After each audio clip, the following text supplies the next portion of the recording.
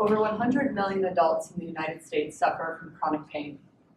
Opioids are the most commonly prescribed pain management treatment, despite the risks of long-term opioid use, including addiction and overdose. There are a variety of effective behavioral treatment options for long-term management of pain, including cognitive behavioral therapy, health coaching, and mindfulness. However, patients often don't receive these treatments. What we sought to find out is if patients with chronic pain are interested in receiving behavioral treatments and if doctors are recommending them. So we surveyed over 1,000 patients with chronic pain to understand if they were interested in receiving different types of pain treatments, whether they were using them, and if their providers had recommended them. We also asked questions about addiction treatment and opioid misuse. So patients were overwhelmingly interested in behavioral treatment for pain. Almost 90% of our sample reported that they were interested in behavioral treatment. Despite this interest, over 30% said that their doctor had never recommended behavioral treatment, and 32% said they had never used behavioral treatment. They were receiving and being recommended medication. Over 80% of the sample said that they had received a recommendation for medication and were using it. This tells us that doctors are recommending medication much more than behavioral treatments.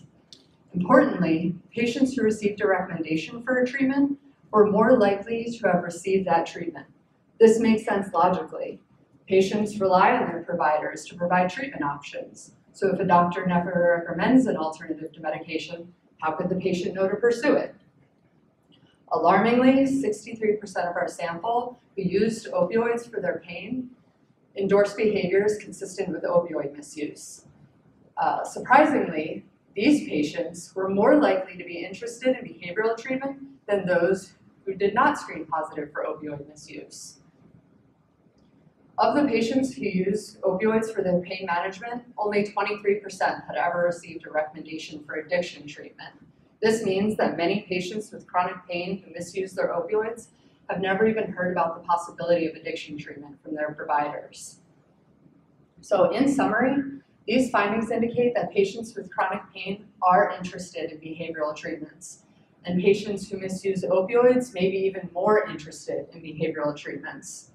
Providing treatment recommendations to patients with chronic pain could increase interest and eventual engagement in pain and addiction treatments.